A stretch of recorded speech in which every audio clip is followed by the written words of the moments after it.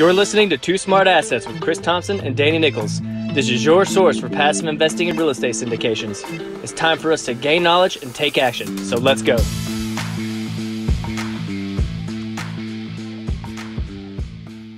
Hey, what's going on, everybody? Welcome back to the show. This is the Two Smart Assets podcast. I am your host, Danny Nickles, here with the one, the only, Chris Thompson. Chris, what's up, man? How you doing, man? You know what I just thought about by saying that? The one and the only Chris Thompson? We have pretty generic names. Pretty average, yeah. How many Chris Thompsons do you think there are out there? I don't know. I went to school with a couple. My middle name's Scott, and I know Christopher Scott Smith, Christopher Scott Turner. Really? Yeah. Listen, if there are any Chris Thompsons out there listening to the show, hit us up. We want to hear from you straight away. Beyond this one, if there's some you don't count, you can't call in. You know.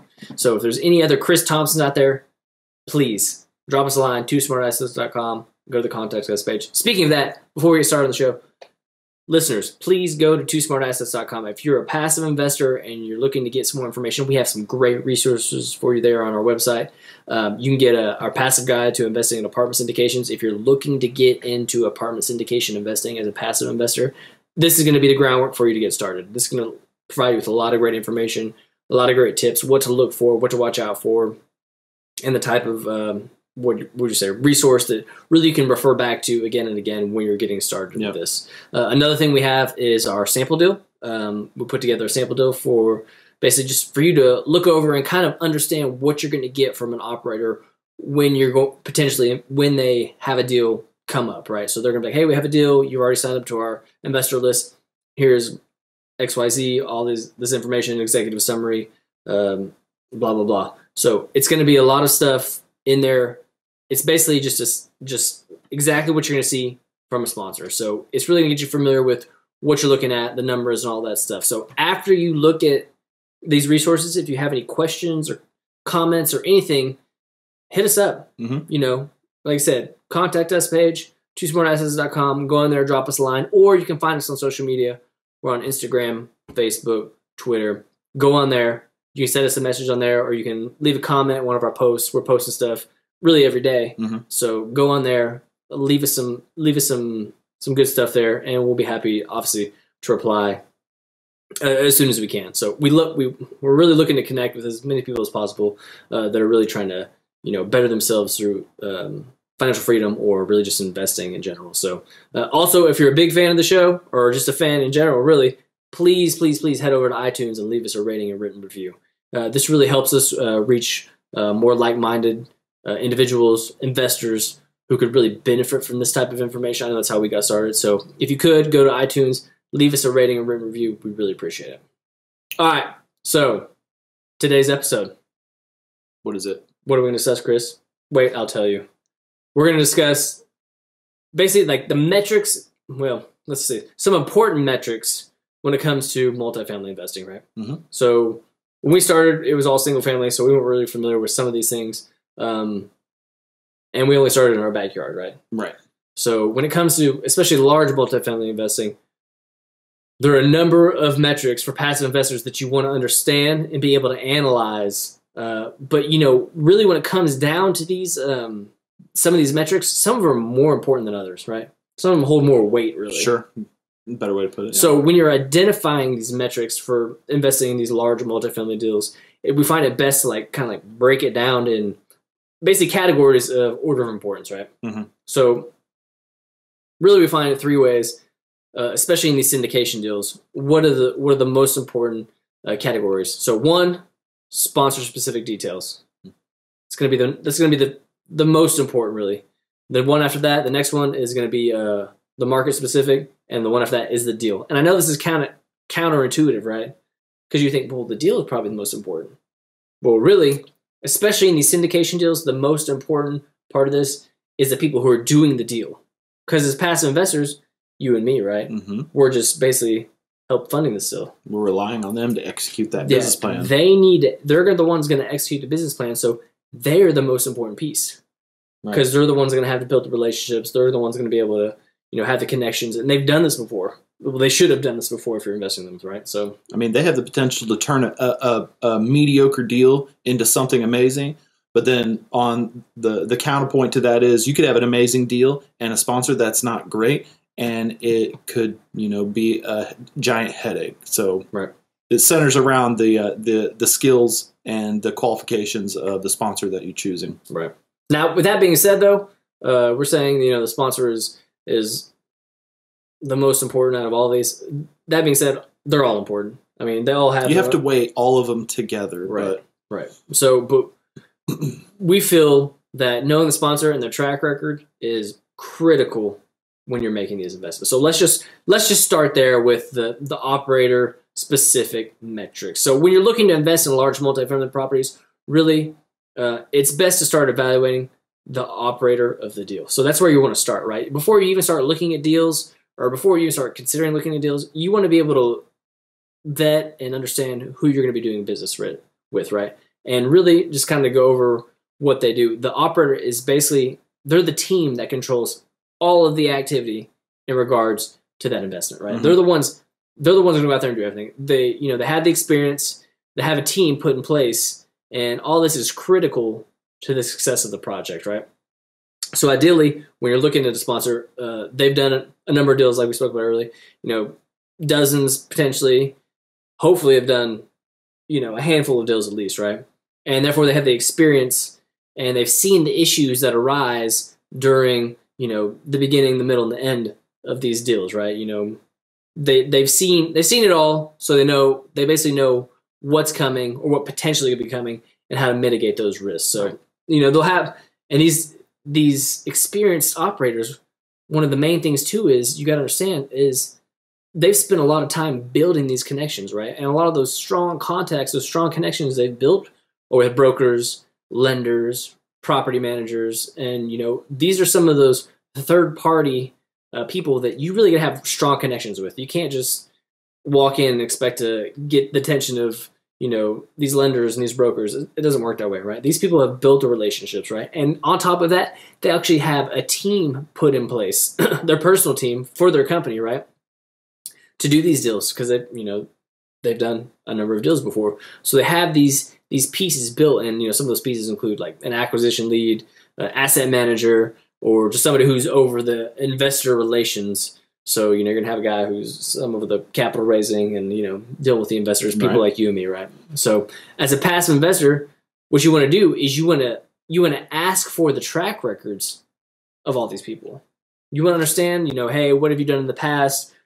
Tell me about, a deal that's gone sour. What did you do to overcome that? There's a lot of different things, find out about their track record. And really, you can do a little bit deeper in that, and you can actually go pull background checks on all these individuals. There's a couple different ways or a couple of resources you can use to pull background checks on these. There is a fee, but, just one of those things. So, but really, with all this, there are a number of experienced, reputable syndicators out there, right? I mean, we've spoken to a number of them. But the thing is, you want to find one that really fits your style. So, really, because they're not always going to fit your style. Everybody's different, right? And, you have a different style than I do, Chris. So it's just whoever fits your style, that's what you want to do. So first you want to learn, like we talked about before, first you will want to learn about their track record. So what does that mean and what does it consist of? Really, how long have they been investing in real estate? What type of real estate deals have they done in the past? What type of real estate deals are they currently focusing on? Another one that I like to really ask them about is like the markets they're focusing on, right? Or the markets they have invested in, and if they're still investing in those markets, or basically if they're transitioning to other markets, and for what reason, right? And another thing to understand is, did you go through the last recession? I mean, obviously where we are right now, there's crazy stuff happening, but did you go through the last one in 2008? Were they a part of that cycle, whatever, and then also tell me about the deals that you've done from start to end. Because, they might be in the middle of a couple deals, but maybe they've never completed a full deal. Right. So these syndications go, 3 to 7 years maybe? 3 to 10 years? Maybe longer, yeah. Right. So you need to understand some of these questions. And then after you ask those kind of initial, general, broad questions, you can dive deeper. Have you ever lost some money on a deal? If so, what happened and how did you handle it? For the deals that you have pushed across the finish line, how close were your initial projections to the actual outcome of those projections? And I think it's a big one because as a passive investor, you need to be tracking you need to know what the initial projections were, and then tracking what the actual distributions were in regards to what they projected, right? You want to see if that falls in line. So it's something to pay attention to for sure. You want to be looking at this. Another thing you want to be asking these sponsors is, what are some of the challenges you're facing right now in some of the other projects that you have going on? Because you'll find a lot of these sponsors, they're going to have more than one deal going on. Not all of them, right? But you find some of the really good ones, they might have more than one deal going on, right? So talk about what the deals they have going on, what kind of challenges they're facing, and see where the pain points are really. Another one asked is if they're using third-party property management, or they're vertically integrated and have in-house property management. So that's going to potentially save some money and maybe some headaches, because there's people have different things to say about different property managers and how things are done. So it's just one of those things to pay attention to. And not the last thing, but the last thing I'm going to talk about here is really you want to ask them if they can provide references to other investors that have invested in their deals, right? You want to be able to go and talk to people who've invested in their deals before and hear what their responses are, because they're going to be able to provide you with a lot of good information, right? They're going to be able to tell you, like, hey, this is how it was, this is what you can expect, and if this isn't your style, you might want to move on, right? So these are just some of the topics you want to cover with that deal sponsor. Basically, it's just going to help you paint a picture of how the operator basically operates, and then what you can expect if you were to invest in a deal with them. Right. No, so arguably the most important part of your investment is that sponsor. This is the person or the team that you're relying on. This is the person or team that you're betting on, that's gonna use your capital to efficiently execute the business plan and provide those expected returns and exceed those expected returns, really. Another thing you can do is pull a couple titles from the random companies pull a couple titles from the random properties that these companies or these sponsors claim to own. This is just kind of confirm and verify to you as the investor, whether or not what they're telling you is actually lining up, unless it isn't, which in that case, is very important information to receive, because sometimes the best deals are the ones that you don't make. Absolutely. So like Danny said, you're welcome to run the background checks on your potential sponsor. But before you do, I would have a conversation with that person or with that sponsor about their background and the scope, and let them know that that's what you're planning on doing. Because not only is it important for you to inform them on what you plan on doing, but that would be the perfect opportunity for them to really shed some light on their history and have a moment to explain away, something that might come up in that background check. Things happen, and in the world of real estate, lawsuits are extremely commonplace. So having an understanding about what is and what is not normal to be brought into litigation, it's going to be extremely helpful. So do your homework during the due diligence phase of your process. That's probably the best way for you to that's the best way for you to avoid ending up in court. So do your homework and just let them know what you're doing. Absolutely. And like I said, before we move on, the sponsor. Focus on the sponsor. Once you get that sponsor, you can move on to the next part. And so, like we said at the beginning of the show, the next part is going to be market metrics, right? So this is the market you're going to invest in. And just like the sponsor is the most important part, well, the market's going to play, wherever that real estate is, it's going to play a huge role in the life of a real estate investor. Mm-hmm. It's if you weren't, let's say you weren't investing in a syndication, right? You're doing a deal by yourself, just a single family home, right? Okay. That market is so important. You have to know your market, right? So investing in the right market could lead to a long and successful career in real estate investing. Right. We know this, right? We've seen other people do it. They say the same stuff. But investing in maybe like a less favorable market, that could be detrimental to your portfolio. It's risky. It's just one of those things, right? So obviously, all markets go through cycles, so it's good to be aware of the metrics to look for when you're investing in a market. So first, so if you're starting off, you really want to understand, say you don't know where you want to invest at all, right? First, what I would say to do is look at some of the demographic trends, right? Where are people moving to? Why are they moving there? There could potentially be a whole bunch of reasons, right? But what we're seeing now is maybe it's due to affordability, right? Because that's a big thing. You got to pay for where you're living. So if the costs are crazy high, then it's a good reason to leave, right? Right. Right. Another one may be due to taxes, or maybe to affordability and taxes, both, right? You never know. It depends on what's going on in that market. So really all you have to do to find out this information is a quick Google search for demographic trends, right? And a whole bunch of stuff's going to come out. So right now, what we're seeing is a lot of people are basically flocking south, right? Especially states like Florida, Texas. You see their population numbers going up. Right. So, and what we're seeing, and what, other reports we've read, stuff we've seen, it's most likely due basically to the affordability in those states and the favorable tax climate, considering neither of those states, Texas or Florida, impose a state income tax. So these are huge advantages for people who are actually living there, right? So some of the other key metrics that you actually want to look into beyond just the demographic or just those things that we just touched on are population growth, job growth. You want to look at jobs, right? Unemployment numbers, stuff like that. These are going to be huge. If you have a high unemployment number and it's trending up, that's a bad sign, right? And you also want to look for job diversity. So you don't want one market dominated by one industry. You want to have a diverse array of basically industries in that market. Another one is you want to look for median incomes. Make sure they've hit a certain point. Vacancy rates. You don't want to invest in a high vacancy rate area. And there's ways to look at some of these things and some of these metrics really neighborhood to neighborhood, not just city or state. You can really dive deep in some of these things. Another one's vacancy rates, rental rates, crime, and then whether that state is landlord or tenant friendly.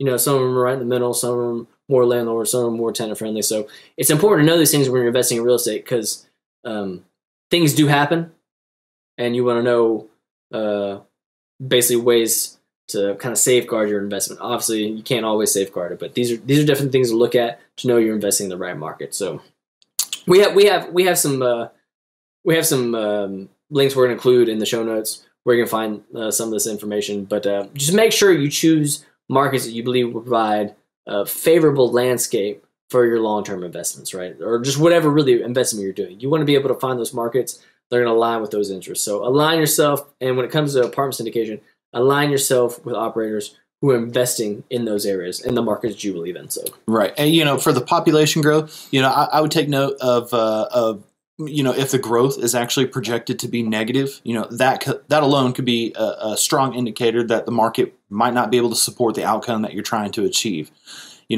Take note of the job growth and the diversity of employment as well.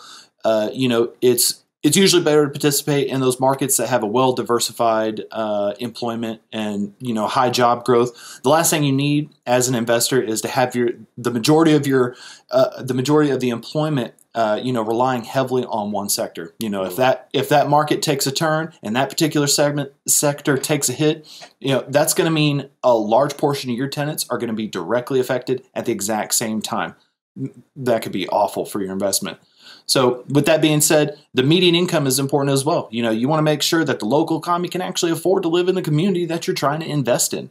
So if the average income is insufficient to support your project, maybe you got to look somewhere else. For the vacancy rates and the rental rates, you want to understand the demand and the average, for living in a particular city or zip code or in a neighborhood community. Take and make an attempt to understand the absorption rate and whether or not a demand is even being met or if there's a demand at all. And you mentioned a little bit ago crime. This is a huge metric when considering it, investing in a particular market. A higher crime rate is going to be a nightmare to deal with, and it brings a lot higher risk. So we like to invest in lower crime rate areas. It's just one thing that we don't want to deal with on a day-to-day basis. There's a whole gamut of reasons why that's true. So we just stick away from that. We want to help build, those up-and-coming communities and just leave the crime stuff away, or stay away from the crime stuff. And you did mention, the landlord, whether or not it's favorable for a landlord versus a tenant, right. And really, we like to invest in those markets that favor the landlords more so than the tenants. So that makes a rental property owner easier. It makes owning a rental property easier in some states over the others. The legal landscape is just all the more friendly. So Right. The importance of understanding the market you're investing in is critical. I mean, you want to know the ins and outs of the market, and as much as you can, really. Obviously, you can't know everything, but for the most part, know as much as you can. Do your homework when it comes to the markets and invest accordingly. Right. So, all right. So moving in to the next item of business, the deal specific metrics. Right. So really, what you want to do for the deal is you want to focus on obviously a few key aspects, right? So basically, like deal structure, financial projections. This is for a syndication, right? We're gonna drive this toward a syndication, right? This is a lot of this information for. So deal structure, financial projections, scope of work, the business plan, really, and then the risks associated with this project, right? So these are some of the things that you really want to pay attention to. And as a passive investor, when you're presented with the deal, you want to look over the executive summary, right? Straight away, right? I mean, that's what you're going to get. That's what you're going to get first. Right. You're going to get it. You're going to get an email, and it's going to have some stuff in there, and it's basically going to have a link to go look at the executive summary, and then potentially sign up for a webinar, right?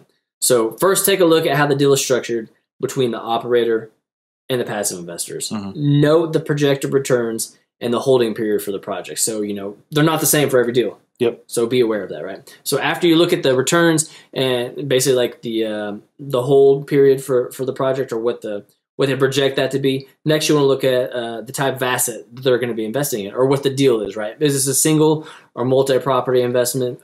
Is this a fund type portfolio where the capital can be spread basically across multiple properties in multiple markets, right? As the opportunity arises, or is it just kind of, this is one deal, we have this one apartment complex in this one market, this is what all this is going to. So there's a couple different things, right? So you need to be paying attention to what those are and what you're investing in.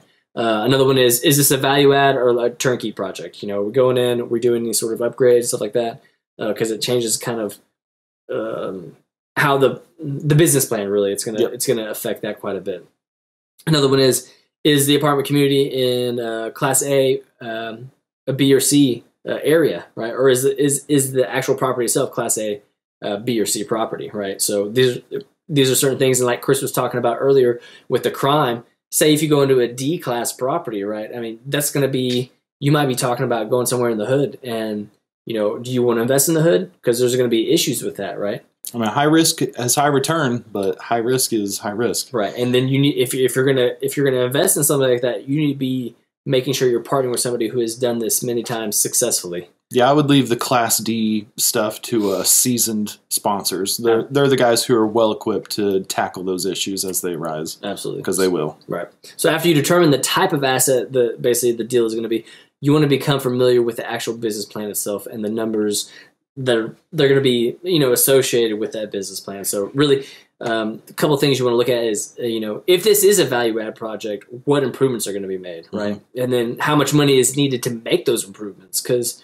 you need to look at the deal and realize, oh, I was going to take so much this per door or whatever, just through the life of the project, and whether it's per door and then include some of the other costs like parking lots or whatever. You need to understand what these are going to be. Another one you want to pay attention to are what are the current rents of the property? What are the rents of the property currently that they're getting?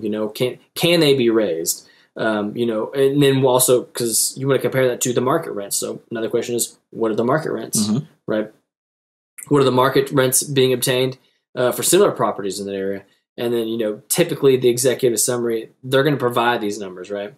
But, if you want to take one step further, you can do your own research and just look for similar properties in that area and then just check and see what the rents are, right? And then you can kind of do your own homework, right? A little bit of your own due diligence, which we highly recommend you should do, right? For sure. Just trust but verify. Absolutely. I couldn't have said it any better than that. So another one is like I said before, verify the hold period. You want to know what it's going to be.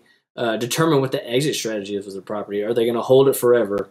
Are they going to do a cash out refi? What's the plan here? There should always be an exit strategy, potentially more than one. Sure. But you want to make sure you have an exit strategy for sure. So make sure these questions and, these and other questions, the projections, stuff like this for this investment, they're basically going to help you understand what to expect of the deal. How it's going to be played out through the life of the deal from the beginning, the middle, and the end. So make sure you understand these things and how they're basically associated with that investment, right?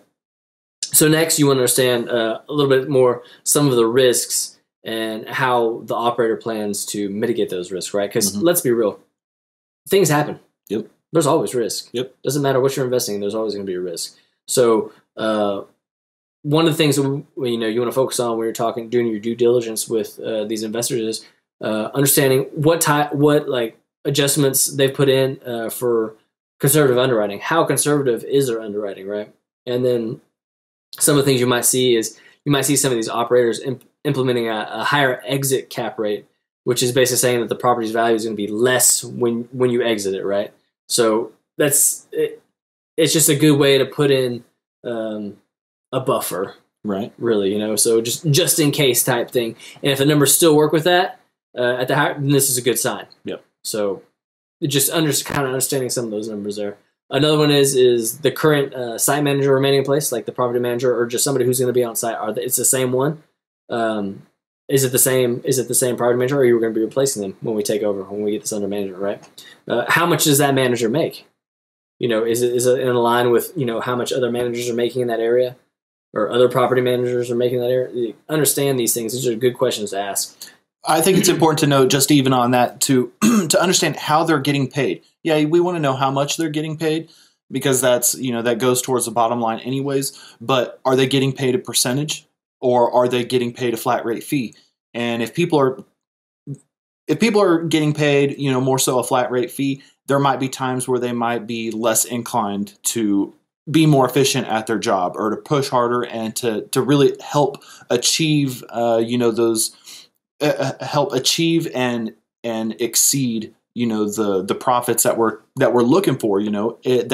That puts skin in the game if they're getting paid off of a percentage, because now they're incentivized to kind of help out, and that kind of goes towards these sponsors having their team and the vertical integration. There's no real reason to, if we go into a value add investment, there's no real reason to keep the on-site managers and stuff. If that's where some inefficiencies lie, it doesn't make sense for us to invest in this property and keep the same people who are running it. No, we're going to instill our own people. We have property management companies that are ready to go, and that they have skin in the game. They also invest alongside, into these deals. So when those people have stuff, have a skin in the game, our interests are aligned.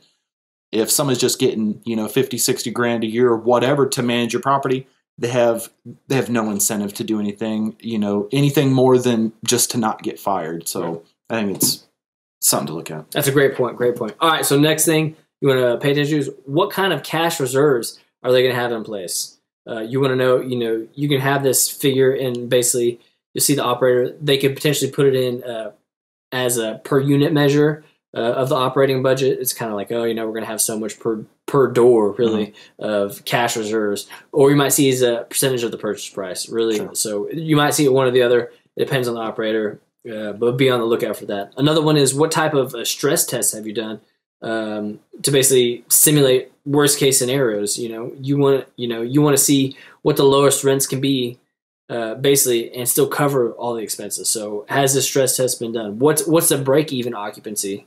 Basically, what's saying is how many units can be vacant and still be able to cover all the expenses, right? Mm-hmm. These are just some of the things you want to pay attention to. So ask them, have they done this stress test, and basically like seen if what the worst case scenario is and what that looks like. So right, no, you bring up some great points, and just talking about this sensitivity, analysis, and how the investment could react to different scenarios.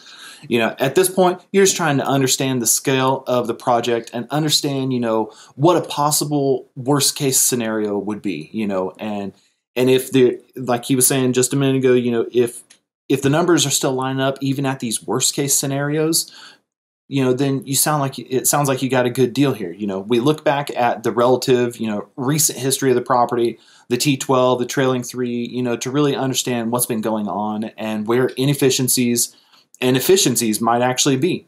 So, I think a handful of the more important metrics to measure at that point are like, the exit cap rate, the rental rate, the lease up rate, and the expense increase. So once you have an understanding of what's going on here, you have a good foundation and kind of an understanding of the conservative underwriting that went into it.